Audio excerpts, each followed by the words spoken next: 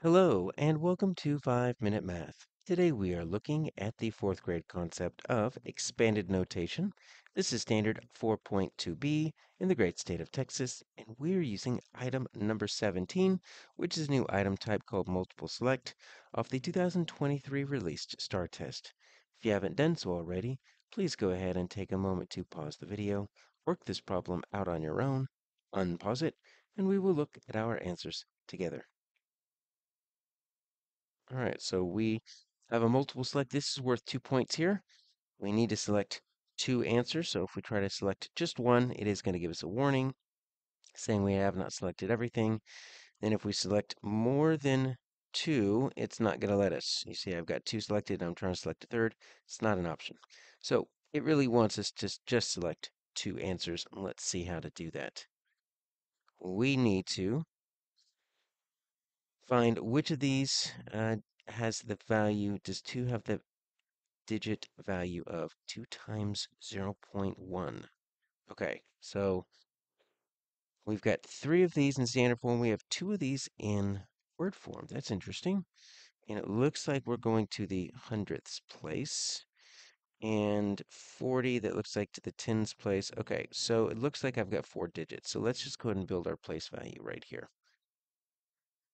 It looks like I've got a tens and a ones. Looks like I'm going to have tenths and hundredths. Now, since they give it to us in decimal form, we can go ahead and build it in decimal form, right? So let's build our place value. This is the ones place. I'm going to write just the digit 1 to represent the value of any digit in that number. It's 1, right? And this is our tens place because we started the decimal, we go to the left, ones and then tens, right? So it's worth a 1, worth a 10. In the fourth grade, we really start looking at the first two places to the right of the decimal. So 0.1, 1/10. Okay, so we can write it a few different ways. We can write it 0.1, we can write it 1 over 10, we can even write it in word form, 1/10. 2 digits over, we write 0.01 because it's worth 1/100th. And we can even write it in words. 1, I'll write it like this, 100th. Make sure you get that TH at the end. All right, so let's take a look at our options here. We are looking for a 2 times 0.1. This right here, when we see this expanded notation like that, that tells us what place that 2 needs to be in. So that 2 needs to be in the 0.1 or the tenths. Right, so then all we need to do is line up our 5 different options. We need to find 2 that have a 2 in that tenths place. So let's see. 1 and, okay, so this and, that's how we say decimal, right?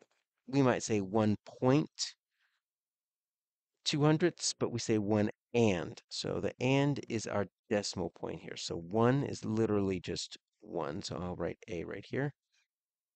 So it's going to be 1. Doesn't matter what's in the ones place. We're looking for the 2 in the tenths.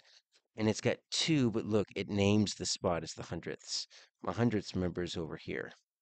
So if that's 200ths, that means I've got a blank in the tenths, so we would write it as 1.02, 1 and 2 hundredths, or we could write it as 1 and 2 hundredths if we wanted to make it a mixed number, but that does not do it for us. We need it to in the tenths, okay? So 41 and 2 tenths. So 41, we're going to write 41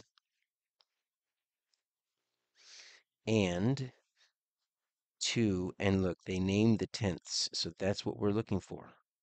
There's nothing in the hundredths, that's perfectly fine. We can write it 41 and 2/10 if we really wanted to, but that one is going to look good. So yes, that's got a 2/10. The rest are just standard form. So we're just going to write them down like we see them. I'm just going to call them A, B, C, D, E. So I've got a 2.1, 2 and 1/10. You notice the 2 there is in the ones place, not the tenth spot, so that's not going to work. I've got a 2.0, same thing, not going to work. I do have a 10.26, 10 and 26 hundredths, and look, I've got that 2 right there in that 10th spot, so that's my other one. So these are my answers.